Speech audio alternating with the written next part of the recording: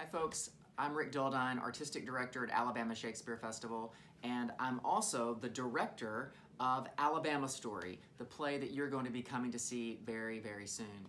Alabama Story is by Kenneth Jones, and I put it in the season for a couple of reasons. Alabama Story was developed through our Southern Writers Festival a few years ago. We do a workshop and we help the playwright figure out what the play is through a week of rehearsal.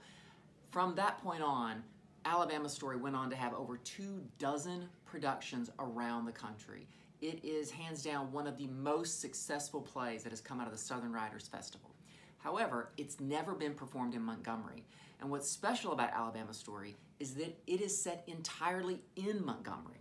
It is based on a true event that happened in 1959 when the head of the Alabama Library Association stood up to a state senator about a children's book that was on the shelves. It's a play about censorship. It's a play butting up the ideas of who gets to decide what information we share, we hear, we take in. And it abuts against the civil rights movement.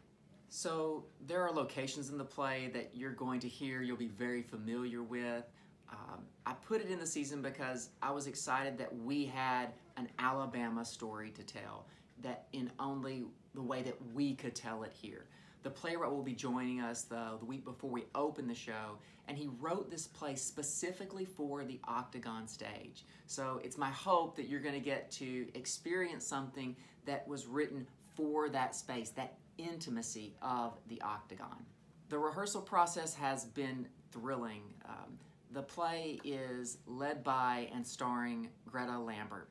Greta is a longtime artist here at ASF, and in fact, she was the lead at the world premiere of this play when it opened in Salt Lake City, Utah a few years ago.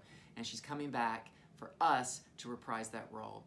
Other people in the show that you may recognize: Chris Gerson, who was in last season's Romeo and Juliet, and Madeline Lambert, who just performed Susan B. Anthony in The Agitators. The show runs about 2 hours. There is an intermission, so please be sure to check the show guidelines to make sure that the show is right for you. It's all available on our website, asf.net. Thank you for coming to the theater. Thank you for supporting ASF. We'll see you at the theater.